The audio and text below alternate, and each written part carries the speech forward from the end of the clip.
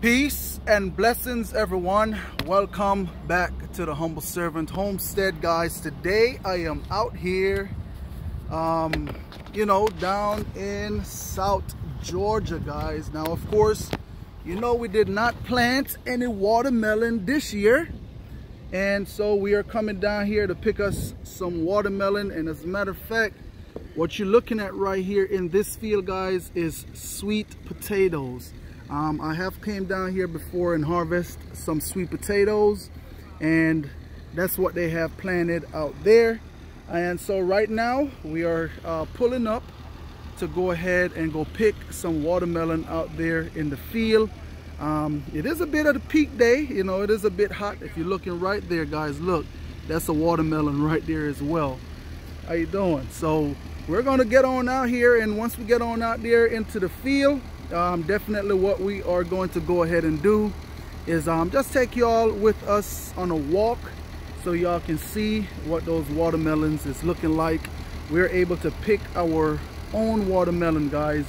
So it's all about, hey, are you gonna pick some good watermelons or bad watermelons? We will only find that out when we get home and cut into these watermelons. But look at that.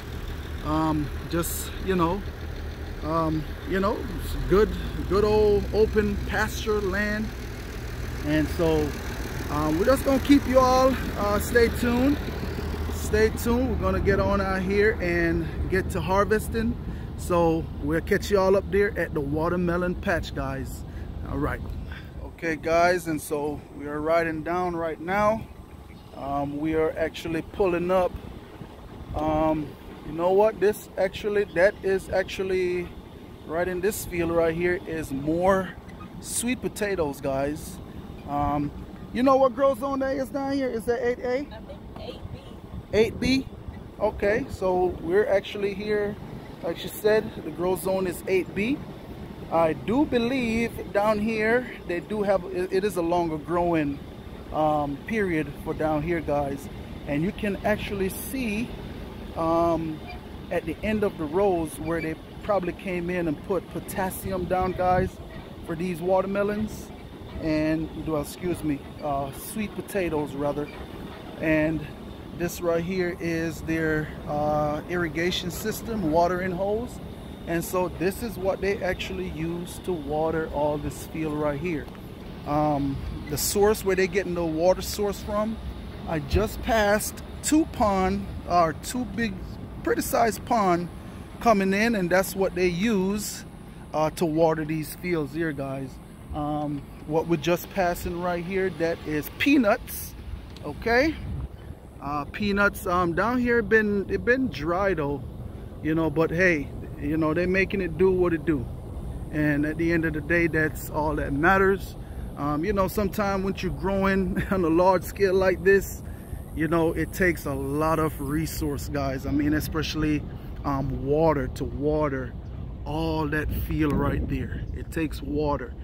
That's one of the things that people don't understand, that when you're planting stuff, those are some of the main necessities of things that you need to grow a lot of stuff, guys, is water. Okay, so as y'all can see right there, we are pulling up to the watermelon patch, and we're going to go ahead and get on out here and see the best of watermelons that we can pick. All right, so stay tuned, guys. And so we're out here at the watermelon field right now. And give me your name, sir. Randy DeLoach. Randy DeLoach. Nice to meet you, sir. So what his brother Randy is going to go ahead and do right now is help us on how to go about cutting, well, not cutting the watermelon, but how to pick the right watermelon out here, so we go home with some sweet watermelons, right? That's right. All right. We want you to be happy. That's right, because we all love sweet watermelon. So you go ahead and explain how to. Okay, each melon has a stem that comes into the main vine right here. Yes, sir. All right, it has a little quirl, we call it, on opposite of that stem. Okay. And you want to look for that one, just like that one is brown. Mm-hmm. That one is good. So this watermelon would be good. All right. So we cut that one. And also, if it has a white spot on the bottom where it's on the ground, that's a good sign too. Mm-hmm. But you always want to look for this little thing right here opposite. And if it's green, you leave that one for another day. Okay. And if it looks brown like this, then that melon's ripe. That's right. Okay, all right. So y'all got that, guys. So we're going to get on out here from the tutorial that Brother Randy gave us. Got it right? Yeah. We're going to go ahead on out here and pick watermelon. Now, how much acres this watermelon field is on? About 10 acres here. 10. Ooh, 10 acres. I'm going to get a workout this morning here, picking watermelon, and I'm not going to charge you for that. All right. So what I want to do here today, though, your location, where you're located, so that way we can get people on out here as well to come and support you in picking this watermelon. So you want to go ahead and 1026 Herman Lynn Road, Claxton. Bring you right to me. Okay, so y'all got that, guys. This is where the watermelon is located. Come on out here and support Brother Randy. Help him get some of this watermelon out of this field. Oh yeah, absolutely. If you're a vendor that like to sell watermelon on the street, come on out here and hey, come get you some watermelon. Okay, just stay tuned though. We're gonna get on out here and pick a mess load. You gonna pick a mess load of watermelon? Yeah. I got juice and wine to make. Okay, all right. Y'all heard that. So we're going to get on out here. See again? Bring you a bottle, Mr. Randy. Sweet potato season. Oh, yeah. We'll be back to see you for sweet potato season. That's right. You know that already. Oh, yeah. All right, guys. So we're going to get on out here and get the picking. MJ? We're about to get the picking. What kind did you grow up this year? I tell you what. Say again? What kind did you grow this year? Look at that juice. Watermelons, we got the crimson sweets. Look at that juice coming out that watermelon, guys. How red that is. Don't get what you want of these. I know this is a sweet. Sounds good too. Listen to that. Try Charleston Gray this year. Sounds real good. All right. They're on the bottom side of the so, was the yellow meat done when you checked? I think like you said, he got crimson Jubilee out here and also yellow meat watermelon, and we're going to go ahead and get to picking. So stay tuned, guys. It's green, so that melon's not ready, but that one is. Okay. Usually just one per vine. Because it needs to be what color? Green. If it's green, what? Yellow. Don't pick it. Yeah, see, that's what you want to pick. If it's brown, like that one. Pick it. That's a good one. Okay. That one good? Yes, sir. If it's green, don't pick it. I like to leave a little stem on it. They keep better. Okay. All right. That's a good one. The sun's burned it a little bit, but it's not hurt. It's solid. Let me see. Let me tell you. Sounds good too.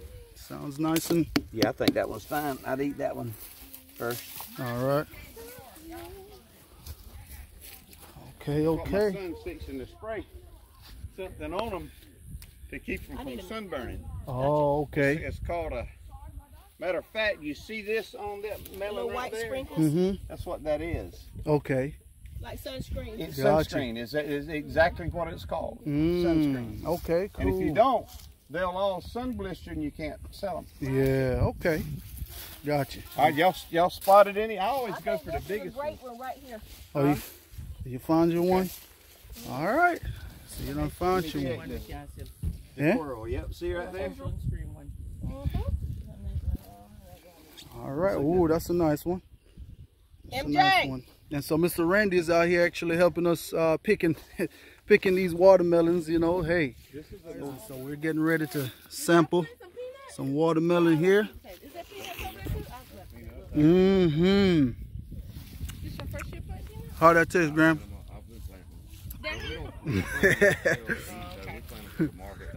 Good and sweet. It's right now. We don't need it. Is that good? Yes, it's good. All right, all right. Man, it's very sweet. There is some sweet watermelon there, guys. Mm-hmm. All right, now we don't need you choking. You want some? Go ahead. Y'all spread the word. Oh yeah, that's it. Absolutely. That's what he's doing now. Yep. What? This is our what? Good. Our third or fourth. Got a seed or two in there. You can spit This them is out. third, fourth. Third or fourth. I think third year coming out here. Oh yeah. You know hey, this watermelon is good. Look at my mom over there, can't contain herself. Look at look, take your time, Granny. Take your time. All right. All right, guys. So That's a good one. yeah, that is real Everybody sweet. get some? No, I ain't trying. You want to try, baby? Yes, please. All right, go ahead and try you up some watermelon. You gotta cut another one. Oh, this would be good right here, Chief. Sunburnt ones right in front of you. Yeah, I am. Okay, he about to. All right, he about to cut another one here, guys.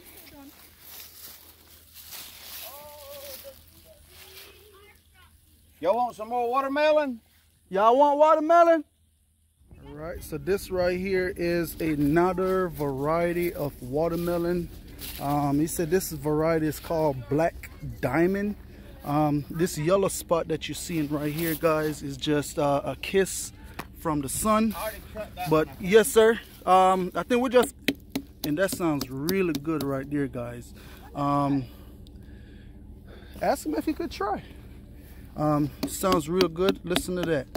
And as y'all can see right here, tender roll is real nice and dry, and that is what you are looking for whenever you are picking watermelons. But guess what, guys? What I'm going to be doing, because all these watermelon here have seeds in them, and so what we're going to be doing, we will be saving the seeds so that way we can go ahead and also plant. We may plant watermelon next year. We'll see what happens.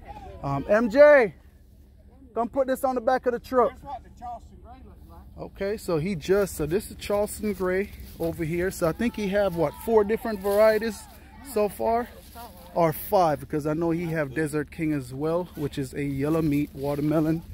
So we're about to try the Charleston Gray, guys. Fixing to get into the melon. So far, looking really good. That's what I like to do, is get the heart out of it. Okay. All right, we're gonna try that. When they get Okay, cold. guys, that is a very sweet It's a lighter. watermelon.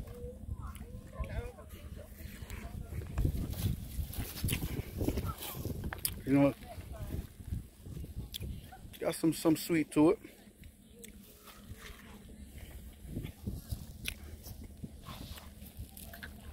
How's it, Granny? Huh? It's good? Has a different taste. Yep, different taste. Lighter to me. Mm-hmm. Okay, so Different taste. what I say the name of these one was again? Diamond. Yep. Black Diamond. Old melon. The old My daddy used to plant them things 50 years ago. 50 years ago. All right, so y'all heard that. This is a very old watermelon, Black Diamond, guys. And Brother Randy still have it growing down here in his watermelon patch. And so you getting another one? We already have one. Okay, you getting those two? Yes. All right, so she's getting the sister and the brother watermelon that is right next to each other, guys. We're going to try them out and see what they're like. Well, I think this All one right. is ready. Let me find the tendril for this one. So definitely, y'all come on down here. We still have a lot of good watermelon out here in the field. Come on down and check out Brother Randy watermelon patch, guys. From what we're tasting so far, these watermelons, they are sweet. They are very sweet, guys. Oh. Okay, and 10 acres of watermelon. So bring your picking partner, bring your picking buddy, and come and get some watermelon. Bring all right, your kids so they can earn their allowance. Yep. Guys are gonna be earning their allowance today. I know. You just point. I know that's and let right. them pick. Point and let them pick. Don't let them pick for y'all, because they'll come out here and pick y'all No, some you bad watermelons. Point. You go and check the tendril, and Yep. you point and let them pick. And what you were saying, sis? He grows sweet potatoes in the fall. That's right. He do grow sweet potatoes as well in the fall, and Randy, I'll take these two. And the sweet potatoes go fast. yes, they do.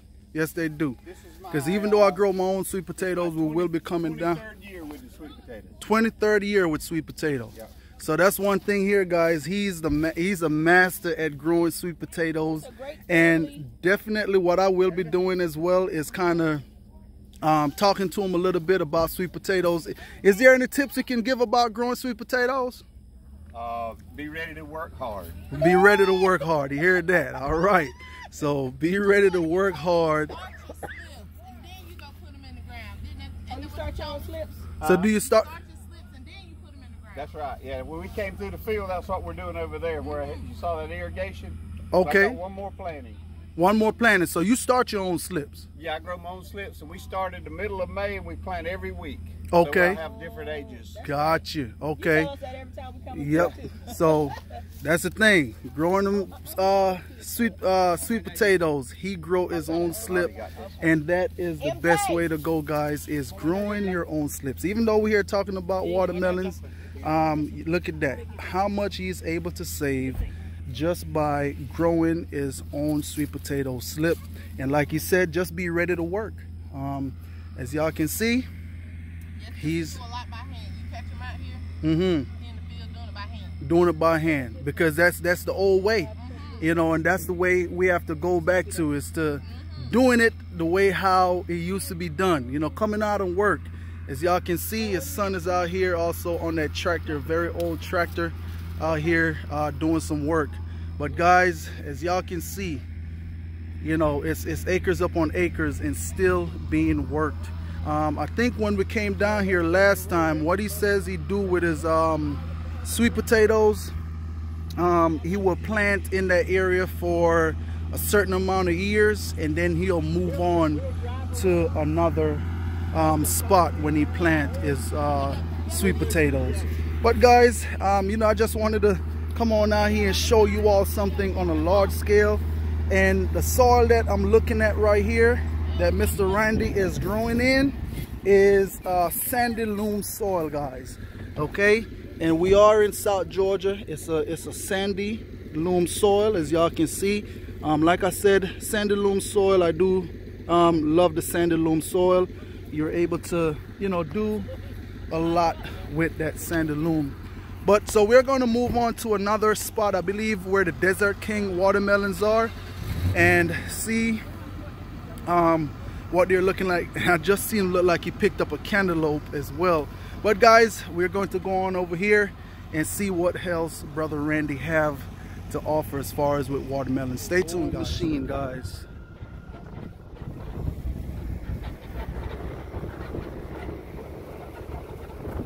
Right. No, actually those are cantaloupe. Hey, babes, they got cantaloupe planted too. Yep. Right here on the outskirts. If you're riding, there'll go a patch coming up right there. Yep. Oh, how I know it's cantaloupe? I don't know. I guess I've seen cantaloupe long enough. You want to get one and try? All right, cool. So, all right, guys, I'm gonna jump off real quick. Grab me a cantaloupe. Okay. All right, we got a little small cantaloupe here. Let me see. Okay, got one nice golden color. We're gonna go ahead and check it on out, see what it's like. Okay, we're back moving. Right. So what we're gonna go ahead and do, show you the mess load that we done picked so far. All right, so that's it right there, guys. The watermelons that we have and 2 cantaloupe. All right, so definitely, like I said, go ahead and save yourself some seeds. I believe he was telling me the varieties that he have out here. I don't think my camera was rolling, but guys, I think he say he have of course the Desert King, Black Diamond. I think that back there is the Crimson Sweet, and this is Jubilee, I believe.